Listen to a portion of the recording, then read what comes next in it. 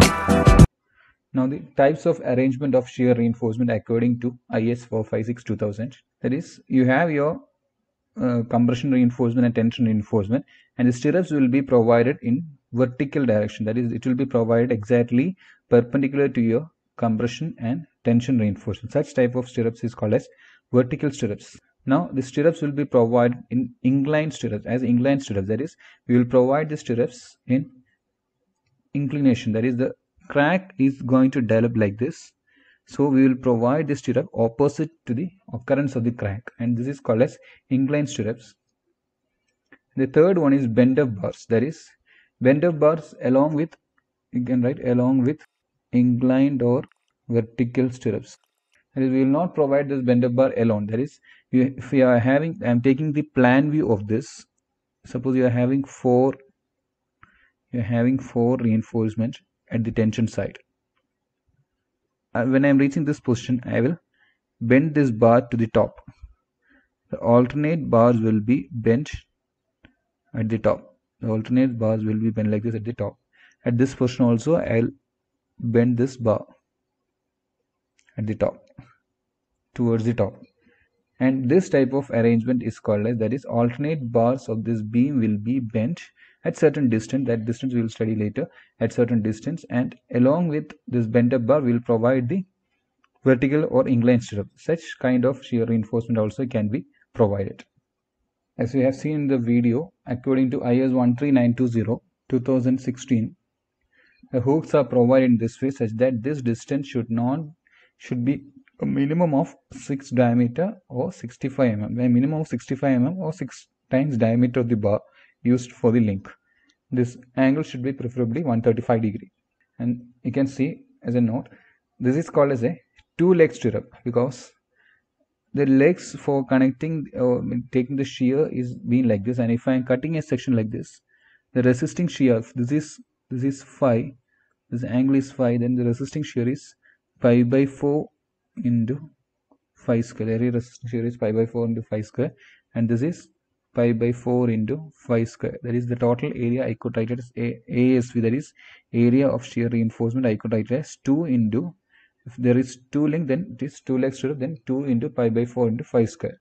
Now when the width of the beam exceeds 300 mm, a cross tie has to be provided. That is, when the width of the beam is greater than 300 mm, the spacing between the stirrups will be very much high. At that case, according to IS 13920 2016, that is your code for ductility detailing, clause number 7.4.2, you can see when the width of the beam is greater than 300 mm, a cross tie has to be provided. That is, we will provide a cross tie like this. A cross tie will be provided like this. And here you can see, when I am taking a section, there are three legs like this. That is, this kind of stirrup arrangement is called as three-leg stirrup, and the corresponding area of shear reinforcement I will get as ASV is equal to 3 into, if this is phi, this radius diameter is phi, this diameter is phi, this diameter is phi, then 3 into pi by 4 into phi square. That will be the area of the shear reinforcement. Now you consider a simply supported beam like this. It is having the supports at the either ends. The top and bottom reinforcement, that is the compression and tension reinforcement, will be placed like this. Now if I draw the bending moment and shear force diagram for this, the idealized beam will be like this. The beam is like this. If I draw the bending moment, it should be coming like this. This is W kilonewton meter, that is a factored load. Then this span is L. Then the bending moment maximum, BM maximum, will be WL square by 8.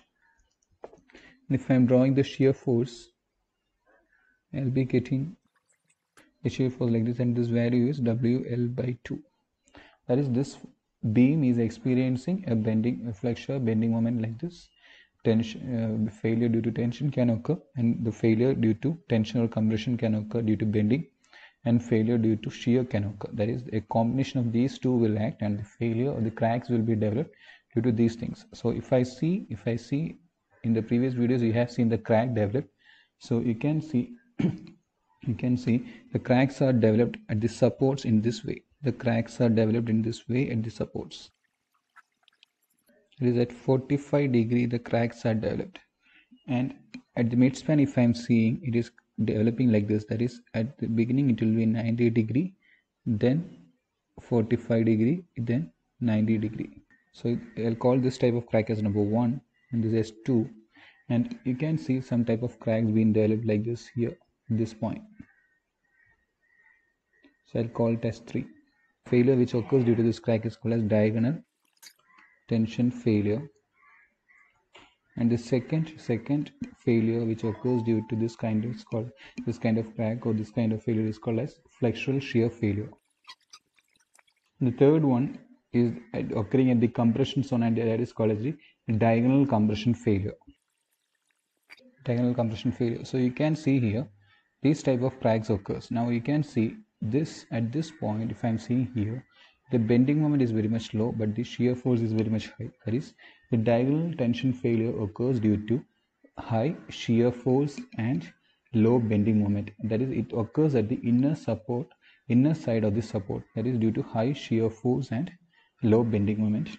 And this flexural shear failure, it occurs at the top and bottom. It is 90 degree. It is at top and bottom. You could see this is 90 degree, and between the reinforcement it is 45 degree, and between the reinforcement it is 45 degree. This occurs due to large bending moment. You can see at the midspan the bending moment is very large, but the shear force is very low. So this kind of flexural shear failure occurs due to large bending moment and low shear force.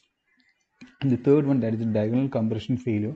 This occurs under large shear force characterized by crushing of the concrete. Here what happens is, due to high shear force, high compression will occur and the crushing of the concrete in between these layers will take place, and this type of failure is called as diagonal compression failure. So this ends today's lecture. In the next class we will see the design procedures and how to design the reinforcement, or how to provide the reinforcement in an RC structure to resist the shear. Thank you.